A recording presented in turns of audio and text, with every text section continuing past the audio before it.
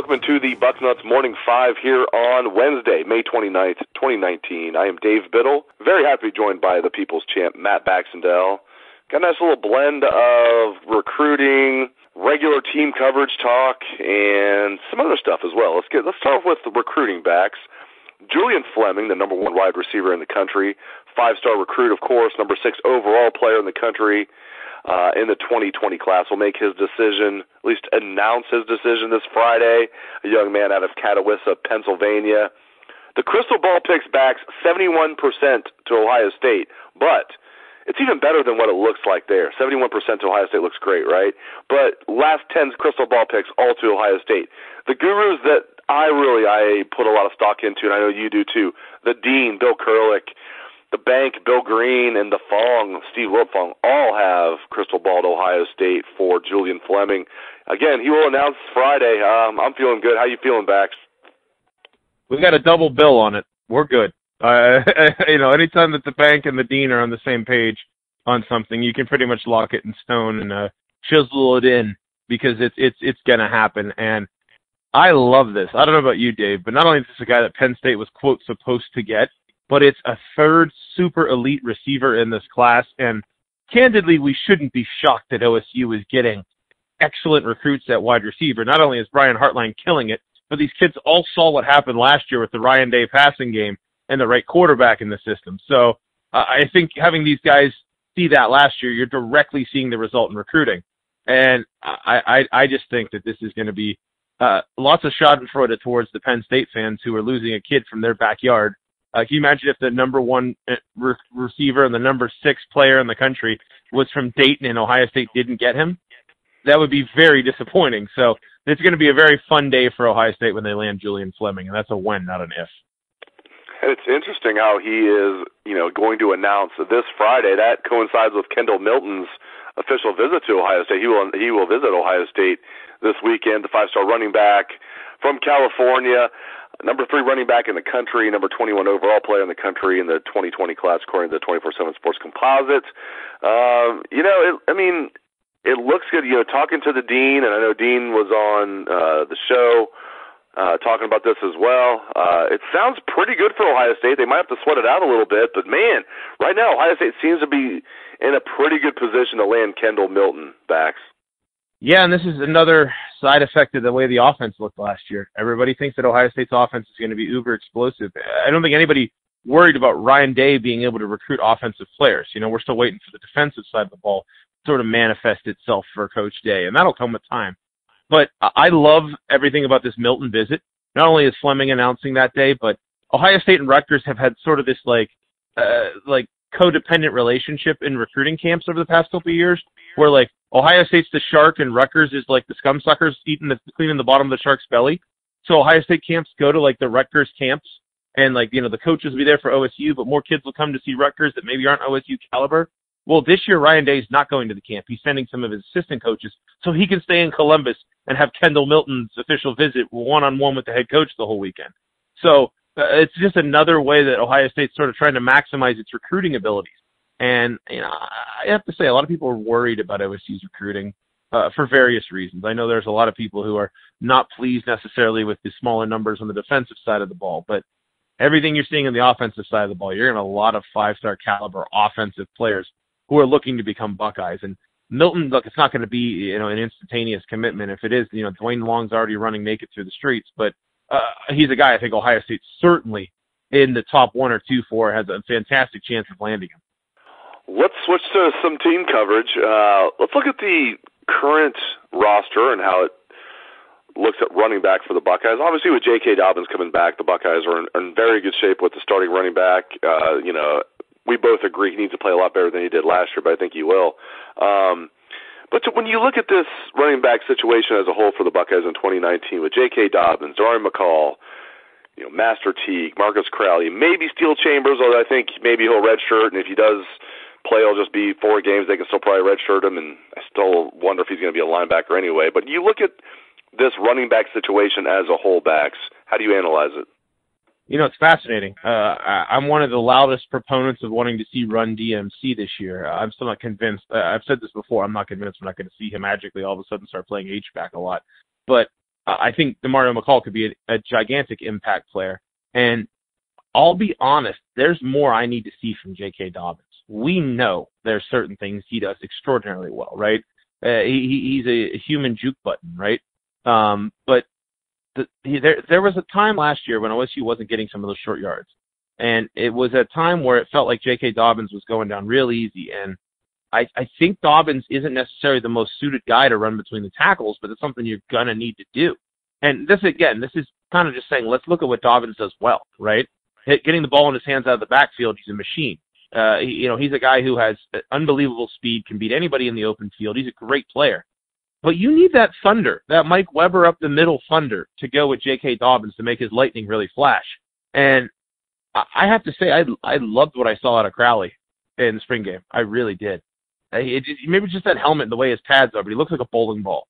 But you need that guy. Whenever the going gets tough and it's 3rd and 2, he gets 3 yards. Doesn't matter. He'll just fall forward, right?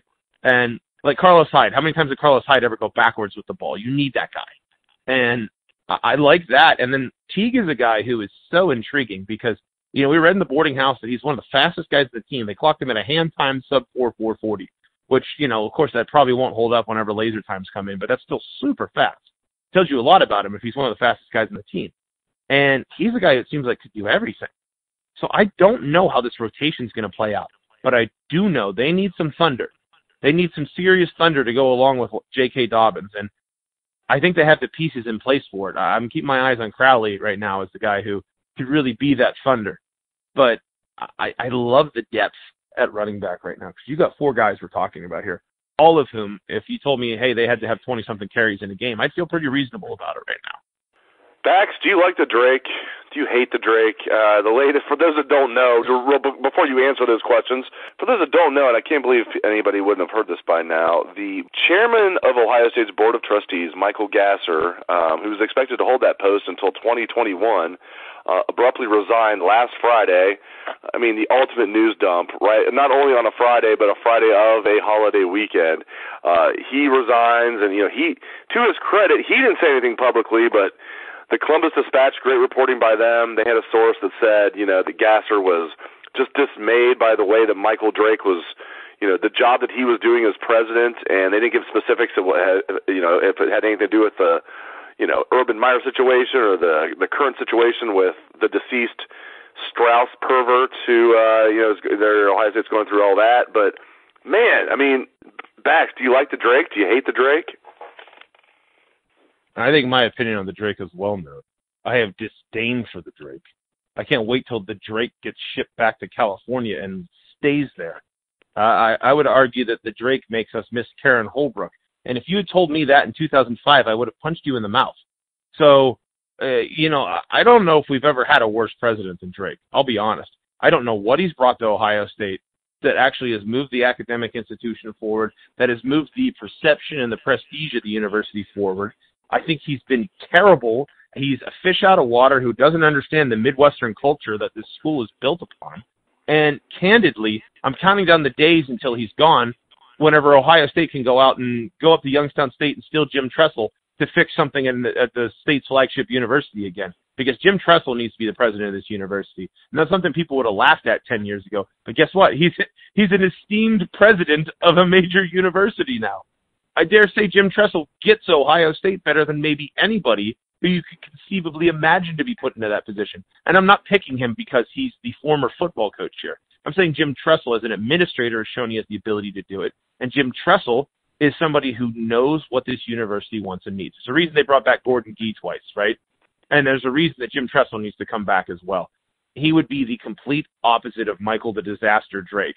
And at this point, I think it's hilarious. The Dispatch is like, we have an anonymous source, and then they give exactly what Gasser's thinking. The anonymous source is totally not Gasser, right?